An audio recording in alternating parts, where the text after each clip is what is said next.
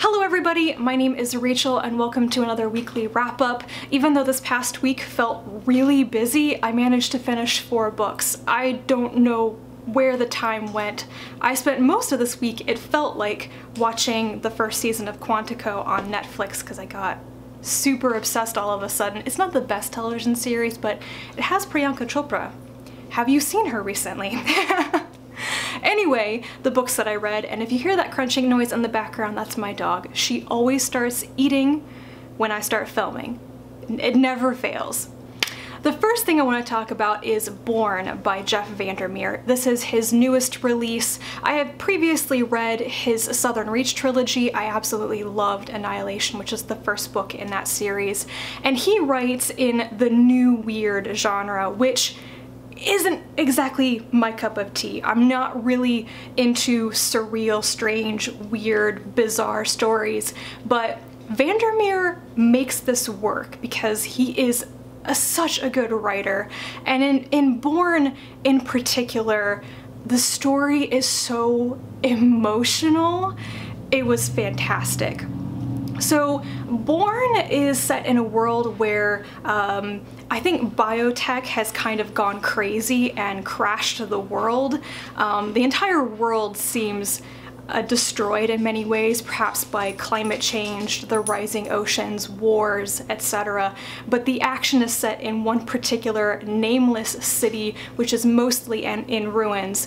And the focal point of the city is the company building. This company, it's only referred to as the company, dealt in biotech, and it created some monsters which probably backfired on them.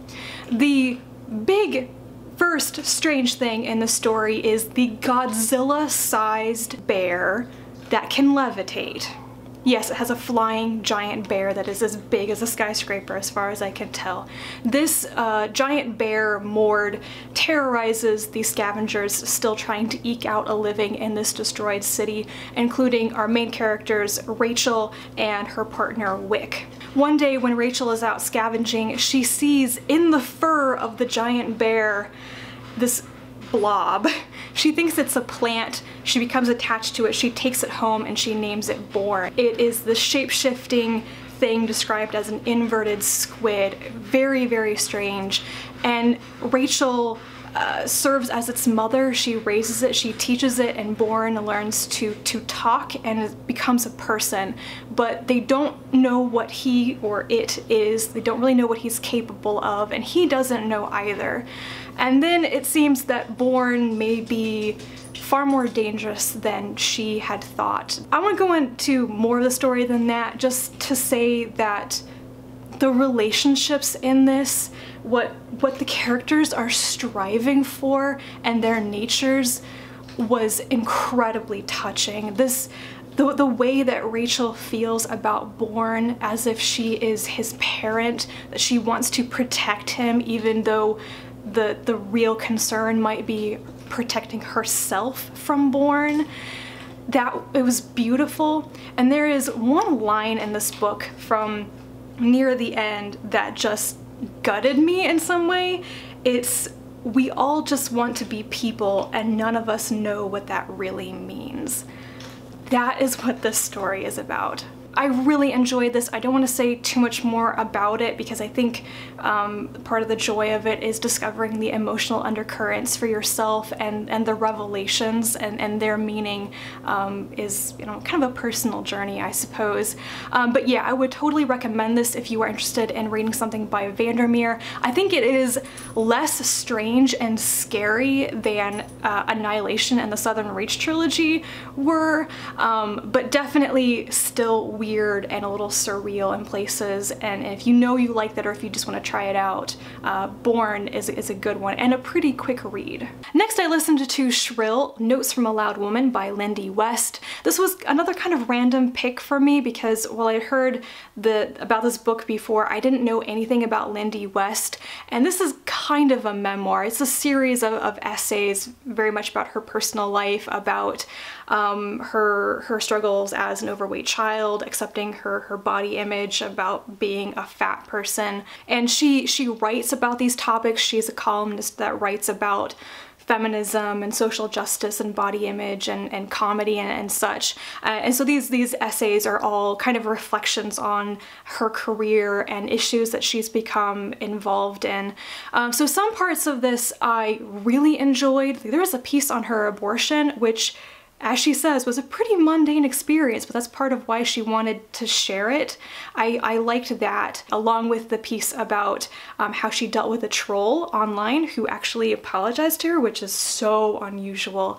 There were also some pieces on her marriage, her relationship with her husband, and stand-up comedy that I didn't get into that much, but on the whole, I thought this was really well written, and I really enjoyed her humor just so much. I really liked Lindy West as a person and how she presents herself. So I enjoyed this a lot, and I think that the audiobook is a great way to experience this because West does the audio herself. So I recommend it for that if you want to read about feminist social justice issues and about somebody who deals with an incredible amount of negative response to her work online. Is something that a lot of women have experienced. So yeah, I don't have much more to say about this than that, other than it was kind of eye-opening and not the kind of thing that I usually read, but I'm really glad that I did. Next, I read Ascension by Jacqueline Koyanagi, which you may remember from a video I did a little while ago called like Top 5 Science Fiction Fantasy Novels I Want to Read. That was for the BookTube SFF Babble topics. And Ascension has been on my TBR for a long time because it is one of those books that comes up all the time when people are recommending diverse science fiction. It has queer and lesbian rep, women of color, disability, chronic illness representation, and it just sounded really interesting about a female engineer with a chronic illness on a spaceship doing stuff with the crew.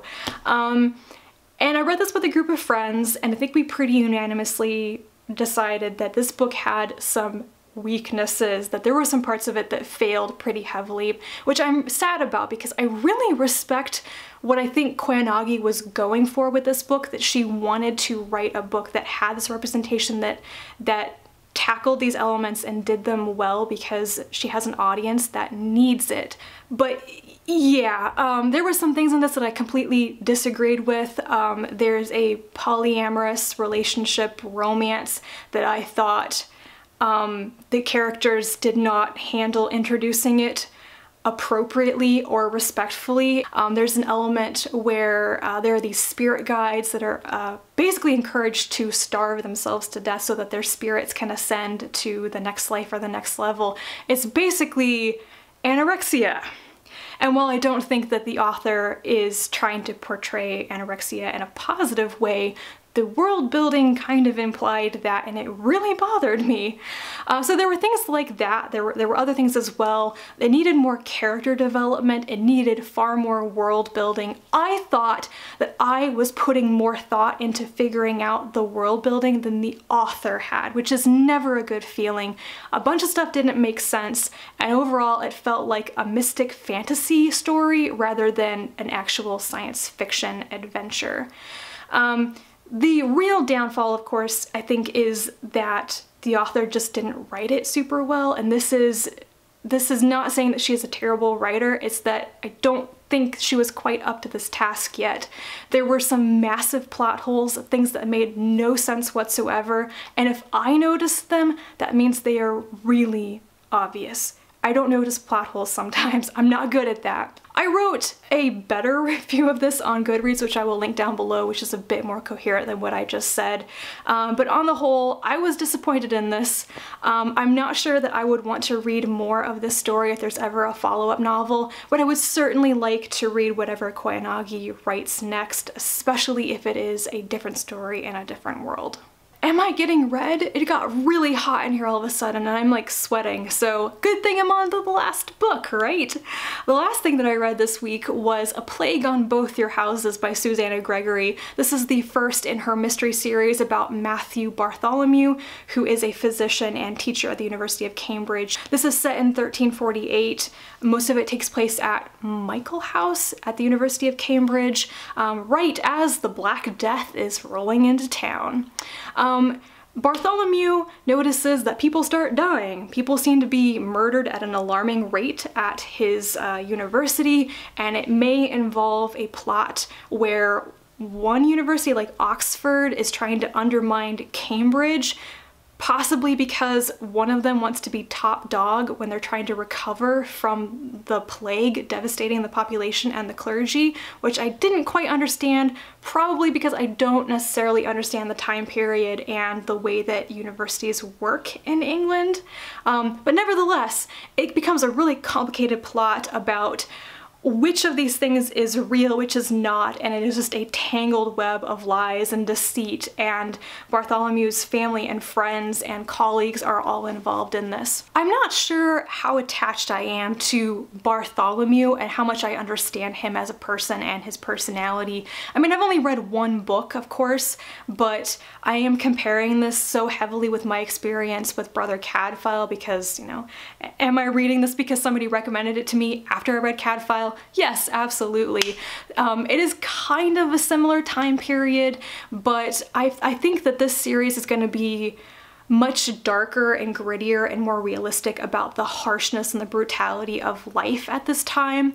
And this book is filled with people dying of the plague and descriptions of how they die, and the corpses lying in the streets and the ditches, and the plague pits where bodies are dumped and then limed. And that was unpleasant, but also realistic. I think in some ways the Brother Cadfael stories were a little idyllic.